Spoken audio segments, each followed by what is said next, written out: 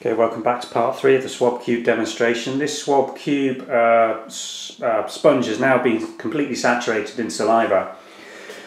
The sponge goes completely soft and squishy. You can feel with your tongue when it's absorbed sufficient saliva, the central core of plastic to which it's attached on the upper 1/3, but the rest of the cube sponge should be completely squidgy before you try applying it. So with sufficient saliva added to the sponge, what we do now is simply screw the lid down until it's closed and place it vertically on a surface for the saliva, which is now being discharged out of the sponge, to flow onto those 6 membranes. You start timing at this stage and you're looking to read this result between 5 and 10 minutes from closing the 2 elements.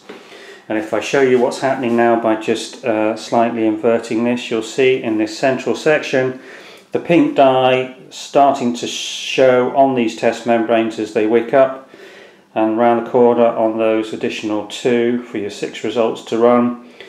We need to place this vertically now, and we'll come back and demonstrate the results for you at 5 minutes from starting the test.